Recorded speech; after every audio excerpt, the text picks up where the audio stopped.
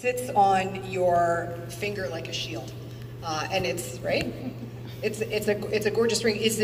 Was that stone that your brother mined? Yes, it is. That's cool. It's actually the silversmith that made it is I don't know if you know who. Michael Horst. I don't. He played Tonto back in the day. Oh my gosh. On Twin Peaks. Okay. But he's a good friend of mine in the Bay Area. So he did the silver work. Your brother mined the stone.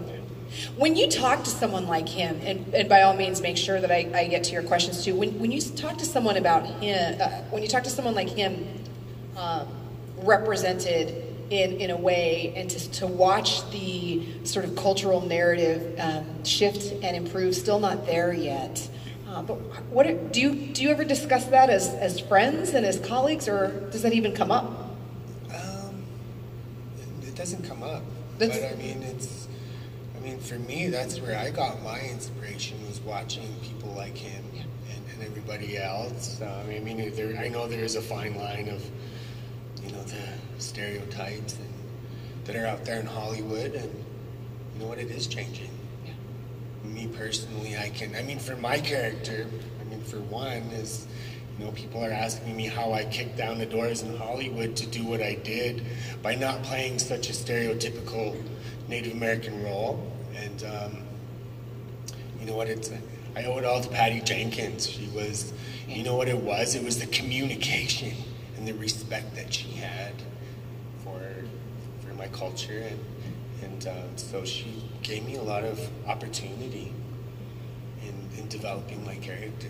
It was you have this professional arc that mirrors the way some of the best characters are when you see them on screen, right? It starts out as one thing, becomes another, perhaps it circles back.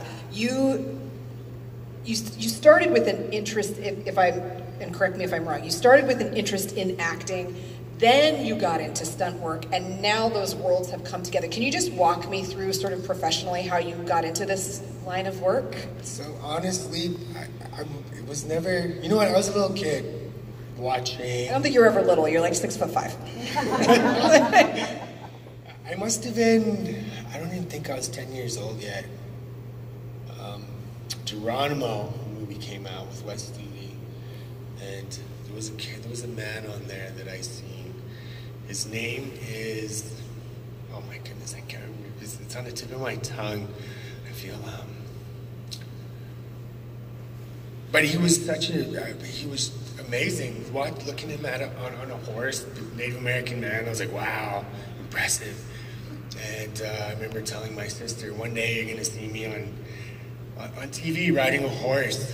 She slapped me in the head and laughed. It was, but now that circle's, it's come full circle. So it's really nice to get back in my community and show them that that's possible. What was your first, before you got into stunt work, did you have a sort of traditional acting role, or what did you do? How did you end up? The whole thing is amazing, because usually I feel like you're either going to be a stunt person or you're going to be on camera.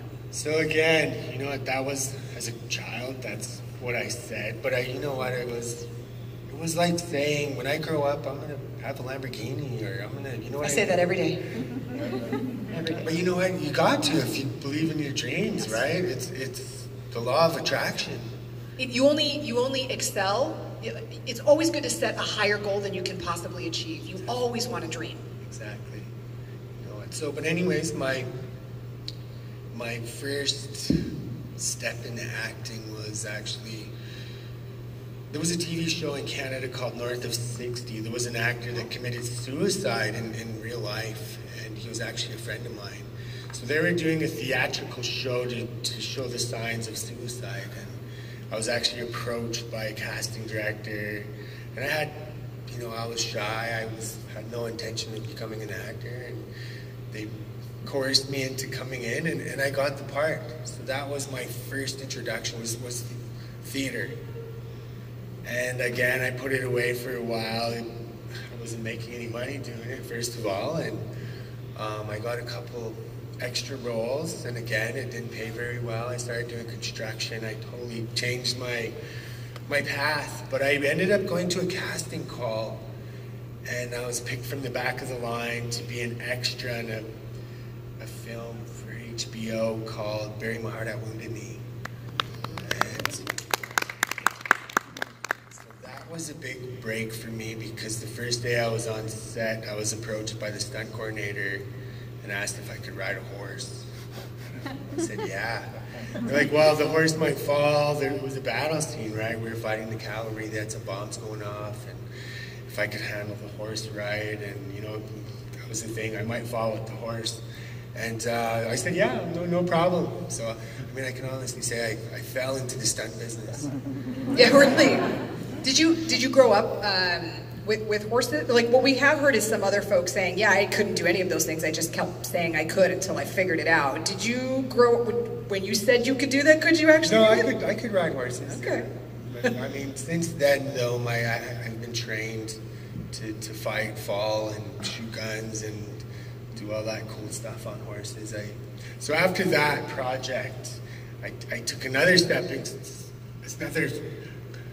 and I went to Buffalo Bill's Wild West show in Paris, France. I was there for a year, where we do it's the world's largest live dinner theater. And I mean, an amazing show at Disneyland. Chase live buffalo. And they're not tame either. They're keep you on your toes. Yeah, I mean, it's a dangerous show, definitely. It's a lot of stunt work, and that's where I was trained to fight, fall, and, you know, ride standing on their backs and do all that cool stuff. And yeah, I spent a year there, went back to Canada, and there's not too many trained Native American stuntmen, so I was getting called for a lot of things. And yeah, getting a call for Revenant. Prior to production, to run a boot camp for some new blood in the stunt industry.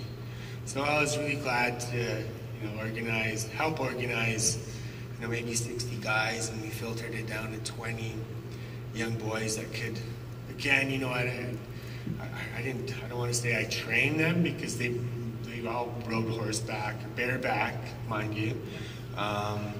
And they had great looks, and it was more of an etiquette into the stunt business. So again, it was nice to bring some new blood into the stunt community. So when you watch The Revenant, the very beginning of The Revenant, the first 6 minutes, that was maybe 6 weeks of work with 70 stuntmen and maybe 50 horses, and in the middle of November, December in Canada. It was, it was the toughest film that I've ever done physically, just because of the extreme temperatures, and the director was very demanding. It was, but it was, again, after watching it, I'm so thankful to be such a part of that magic. And then along comes an opportunity for a film that nobody watched. Tell me about your time on the set of Wonder Woman. And you already mentioned your affinity for Patty. I'm just curious how that all came to be. You know what, it was amazing. You know what, for me right now, it's still surreal to be able to have that opportunity to share my language, which has never been heard on that platform, and to give breath to a demigod, a Blackfoot demigod. So Napi was a character that I learned as a little kid. Those were the stories that I heard, were Napi stories, and there's hundreds of them. There's good stories and there's bad stories. Just like a human being, he has all the emotions of a human being, and so in every story as a little kid I hear, there would be a lesson that I would learn by watching him do what you're not supposed to do. So it was nice to, it was, when I first met Patty, our first conversation involved how I felt about being called chief. And a great first conversation to get you right, to just be like this, what is your feedback on this? Yeah, I mean, I had no idea even, that it was for Wonder Woman. so I was like, Chief, those are fighting words. And she said, well, based on DC comic book characters, we can't change that name. And I was like, DC comic book, what? So, yeah, and, you know, and she turned around and she said, you know what, out of respect to you and your culture, you never have to call yourself Chief. In fact, I'll let you speak your language and introduce yourself. And so, it was much love to Patty for giving me that power in developing that character. When you were on set, is there any moment that stands out in your mind as being either particularly fulfilling or funny, or I'm looking for the dirt. I want to know what it's like to be on the set of that movie. It was really fun. It was a lot of laughs, and you know, but it was hard. Sometimes I was like, Chris is really funny. See, that makes me happy. Chris Pine is so funny. I mean, but the thing is, my wardrobe weighed over 100 pounds. Really? And I mean, honestly, I had like the old style pants that come up to below your armpits. But I had which, and he's tall. That's why I weighed so much. A shirt, suspenders, a vest, a leather trench coat, and then another overcoat and a bag. So when Chris makes a joke during filming, we have to do it again, and I have to run around this. You know, there was times I was like, oh man, stop, Chris. I was so tired, and I had these boots that came up to here. Everything. I mean, it was. You should have put him in that. You've been like, you know what, wardrobe? He's going to wear this for an hour, and I'm going to play the part of him. Here we go. It was. We had a great time on set. The camaraderie was great. It was really cool to be such a part of. You know what? For me, it was nice to work with all of them. You know, it was like going to school. Yeah. You know, as an actor, to be able to watch them, you know, just off camera or on camera, and just be amazed to watch and see how you and Bremner just goes.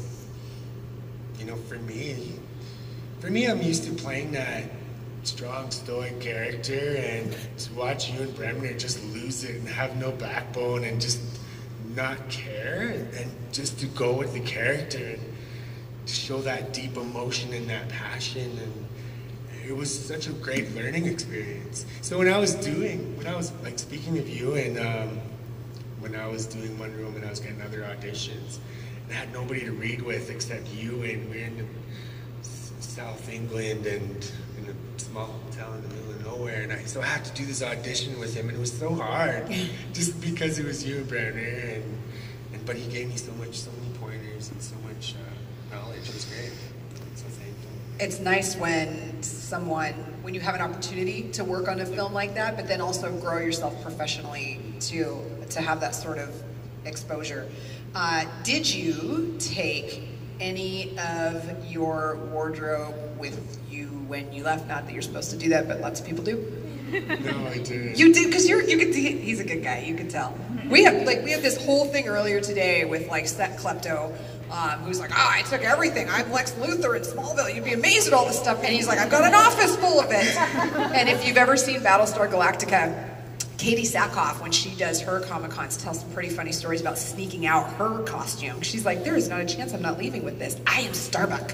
She's like, I am leaving with this. I did have some of my own personal, my necklace and some different things that were part of my, incorporated into my outfit. So. The necklace you're wearing right now? No. Okay. The choker that I had on. Okay. These earrings. The earrings and what's the story behind the necklace you're wearing? This is actually my own design. It's something I've worked with Silversmith down in New Mexico. It's called the Brave Rock Collection. This is so cool. Actually, you know what? There's these old style earrings they used to sell or trade in the trading forts, and they're called pendulum earrings. So they were in the shape of this here. And it was a cone that came down, and I wanted some. And you can't find them anymore. So I asked the silversmith to make me some. Ended up making 5 of them and making this necklace and saying, hey, let's put this out there and call it the Brave Rock collection, so I got my own jewelry line now. I love it. Like, that's really, really cool. When you're not working on, and if you guys have any questions, by all means, throw your hand up. So I do keep scanning the crowd, making sure I'm not dominating the conversation if you have something you want to ask.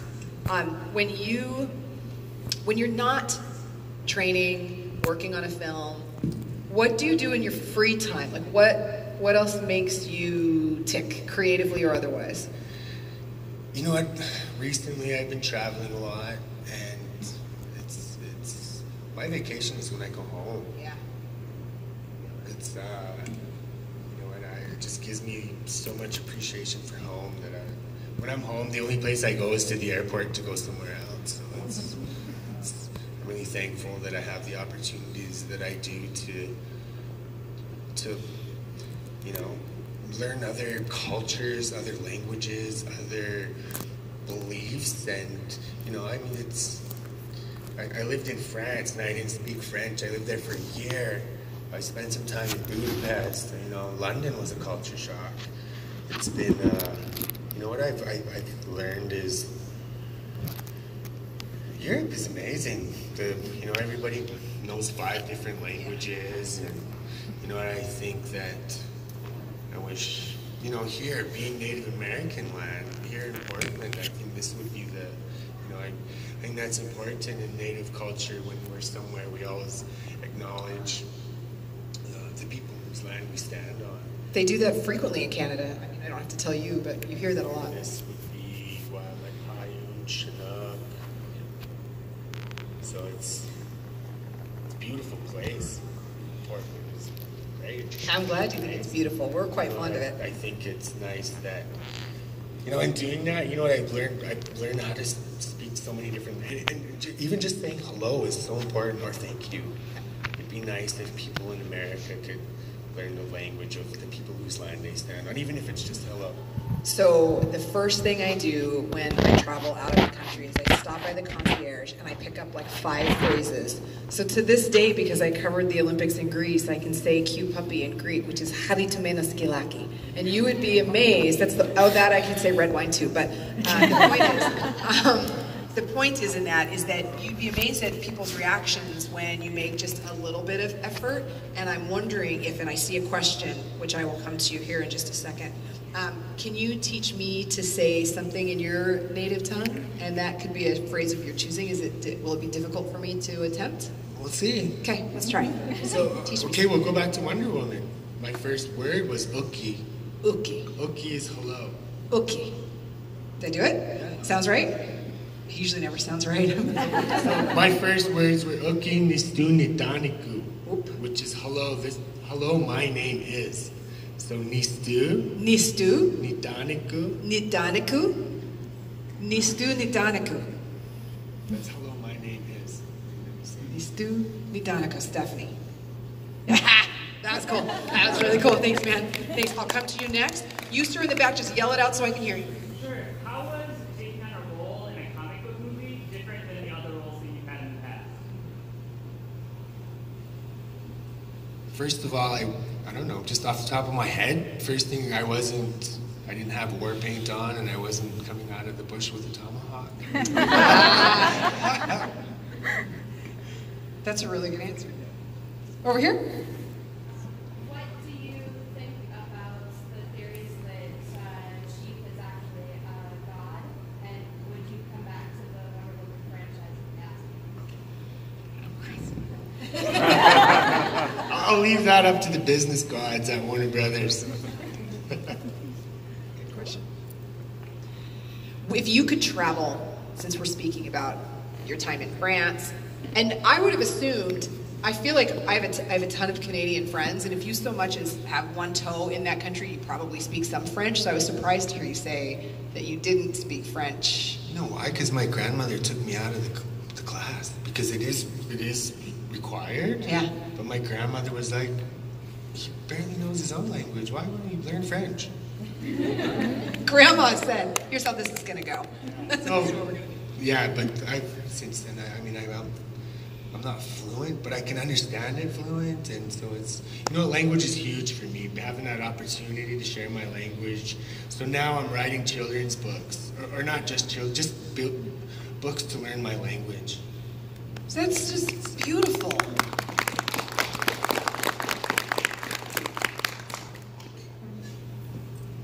Every time I wasn't expecting that, and I always definitely like to be surprised. So between a jewelry line representing jewelry that is of historical importance that you couldn't find, between writing books to help preserve and celebrate your language, is this where you tell me you're like also a race car driver, or what other thing am I not asking you that you're doing? I am coming out with a flute CD here. With a what? A flute CD.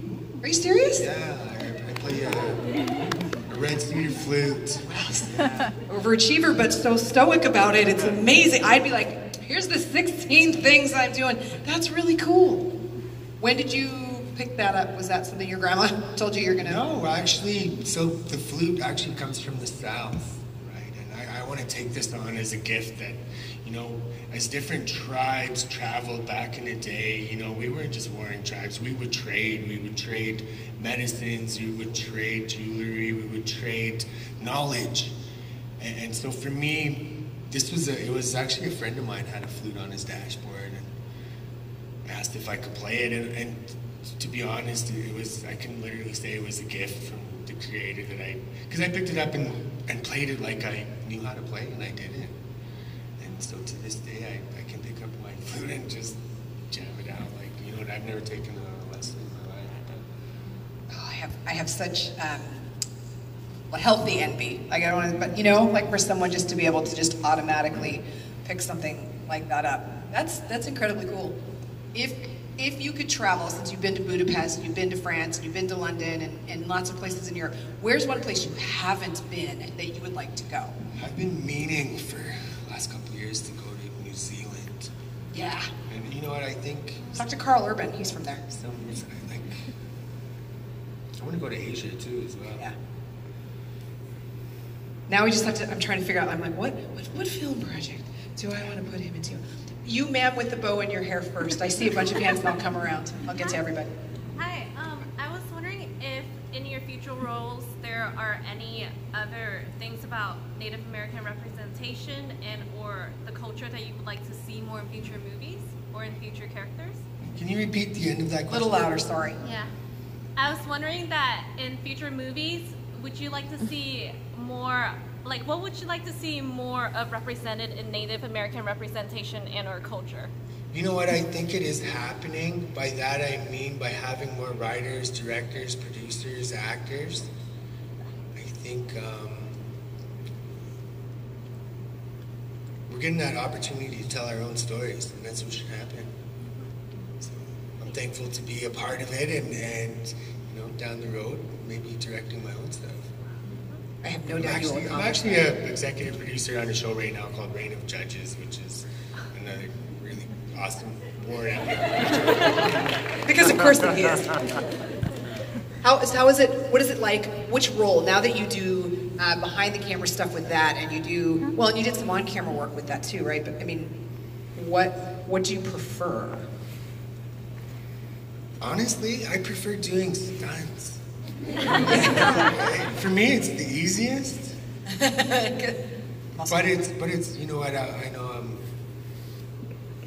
not getting any younger, and it does take you know it is such a dangerous job. I've had friends that broke their back and had some serious injuries, so I think it's time to, you know, unfortunately put it away and get some new blood in the business. And I will come around to everybody. Question to you. Okay.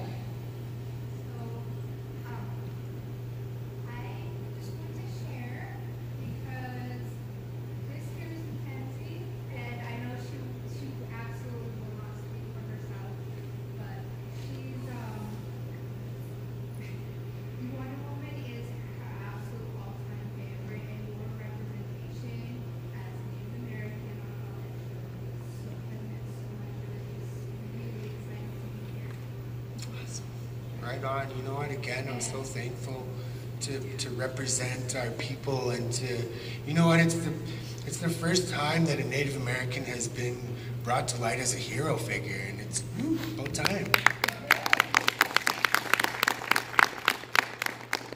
I like that you speak up for Mackenzie. That's good. That's good.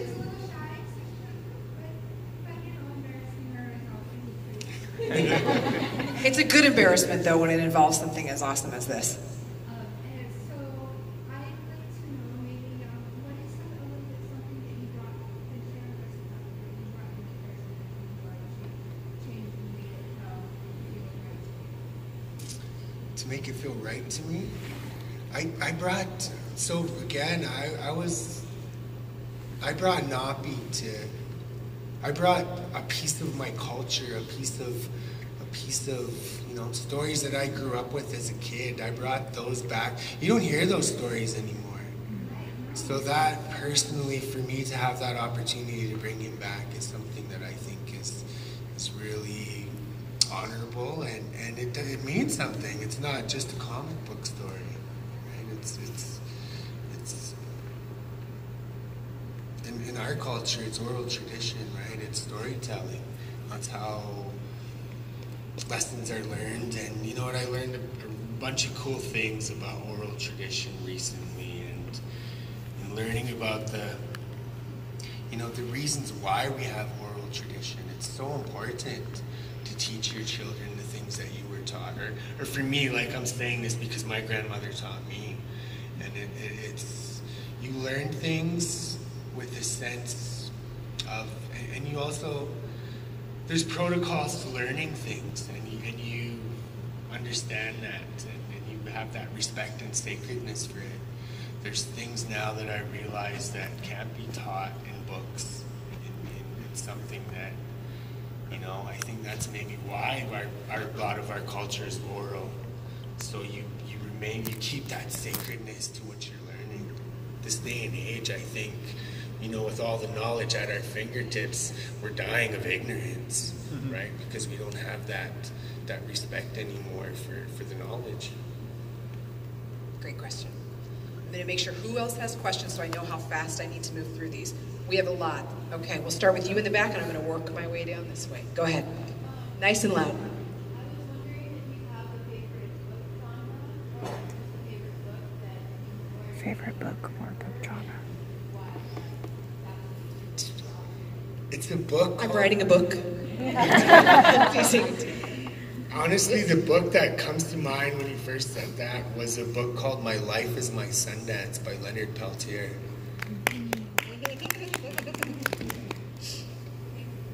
All right, moving down this way.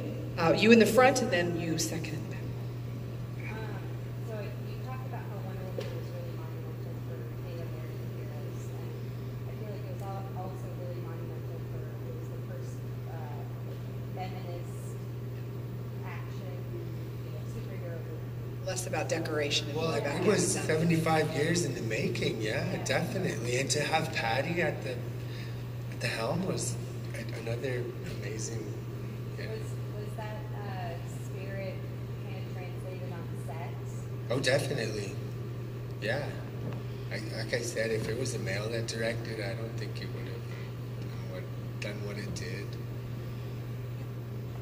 You, yeah. I've been very Really blessed. loud, guys. It's hard to hear up here.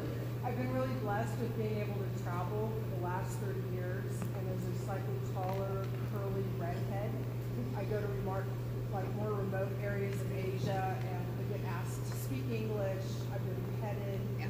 I've been white person. Yeah. You know, I've had my hair stroked. It's me in China. I go over to England, and they make really horrible American jokes, look down their nose at you, and then when no one's looking, they ask you to talk surfer, right? So, in your travels, what are some of your funnier or more heartwarming experiences in terms of being, Native American, what people expect, how it turns out, and then how has it changed over time? That's a tricky question because it depends on where you're at, and I mean, I don't know.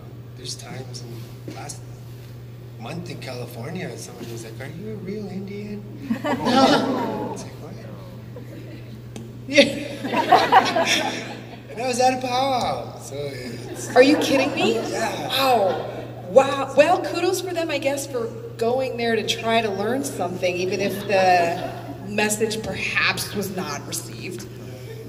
It's good for you. Let's continue on. I want to make sure we get to know before this panel concludes. In the back, yes. Real loud. Sorry.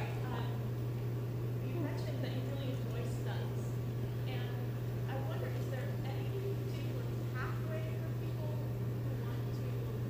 How do you get into stunt work? Or does everyone in stunts just kind of fall into it? You know what? It is a really tough business to get into, and it's good to. I mean, it is a.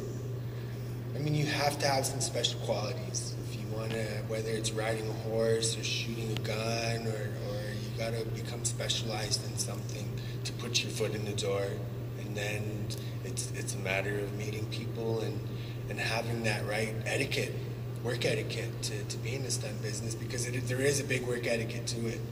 I mean, if you show up and you want to be a stunt man and you get hurt and I mean, if you get hurt, I mean, there's times where I've gotten hurt, but I had to work the next day. You know what? I had no choice. I had to work the next day. That's the etiquette of the business. You have to muscle up and be tough about it. That's the life of a stuntman. You, sir? Oh, all right, dear, I won't forget. Okay. Stunt question, double-sided. What's your favorite stunt that you've ever performed? I like it. And second side of it is, what's the worst injury you've ever got doing a stunt? I like it too. Stunt. For me personally, I like the stunt. It's called a rescue relay, where you would jump on the back of a moving horse. Somebody comes by you.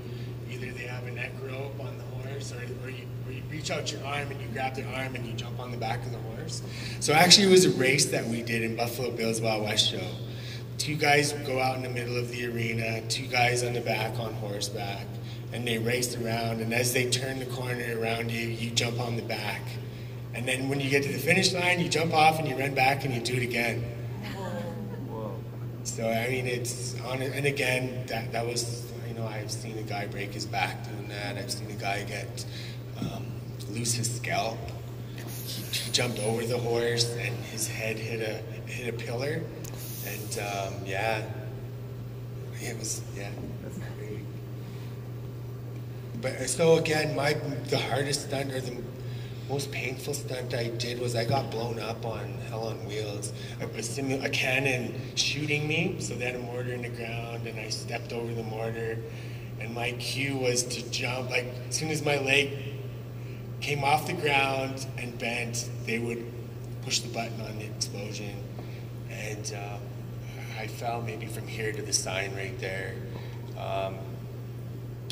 I had a bunch of powder burns on my legs, which, was, and again, I had to work the next day. The doctor was like, I can give you some pain medication, but I have to take you to the hospital. And I knew if I actually seen a real doctor, they would have said, no, you're done. And so I had to take an Advil and jump back out there and die right away again. So. Dude. Yeah, Hell on Wheels, I died over 100 times. How's it, like, you know what we're gonna do? We're just gonna set this mortar off just as soon as you, like, that's, oh, man. Your question. So I, on occasion, work with Native youth from Oregon, Washington, and Idaho, and some of them have expressed interest in going into this film industry. I was wondering, as a Native actor and industry person, do you have any advice for someone, for Native youth going into that field maybe, and what they should keep in mind in such a colonized sort of industry?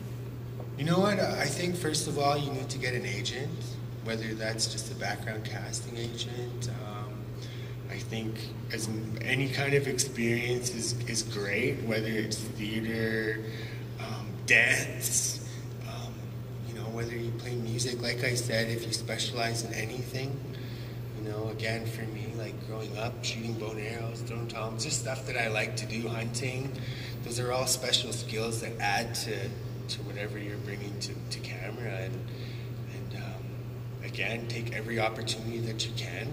For me, again, I think my values in my traditional values, like having long hair, speaking my language, riding horses, singing and dancing, that's what's taken me around the world and made me who I am today. You don't have to lose those traditional values to succeed.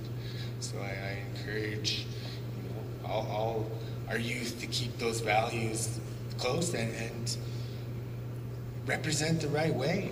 Definitely. It's our people were nomadic, and I think, people ask me where I come from. You know what? I don't say the res. I say I come from Blackfoot country, because before all this, that's what it was. It's an Indian country, and we need to be proud of who we are and remember that.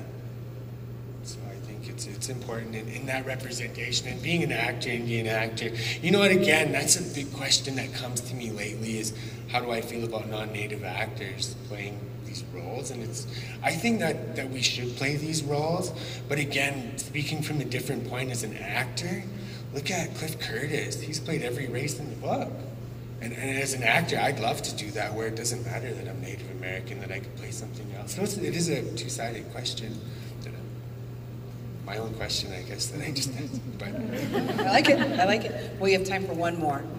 Go ahead. So the documentary Real Engine came out a few years ago, and it kind of shows the portrayal of Indigenous people in film and in TV. What's your favorite contemporary representation of Indigenous people of North America? Like, you were talking about North of 60, that was somewhat contemporary. Smoke Signals is a great movie, but like, what's your... I'm a fan of all that stuff. Yeah. I mean, of all the actors that, I'm thankful that I'm able to have worked with the majority of the actors that I grew up admiring and idolizing. And yeah, you named it right there. Smoke Signals is a good contemporary one. Yeah, I don't know. Yeah. I want to do, I do this with everyone up here on the set. I want to do 2 selfies with you, and there's a reason why I say 2. So I'll come sit by you. This is the first one, and I hope you guys get a kick out of the second. Okay, smile, thank you. I'll do it 3 times. Oh, that's a zit on my chin, good grief. Okay, and then the other one that I want to do, if you'll stand for me, there's a reason. If any of you guys ever saw me on the morning news, this is just the standard, just stay tall. Got it. It's just his chest. Thank you so much, Eugene. What a joy. Thank you. Thank you.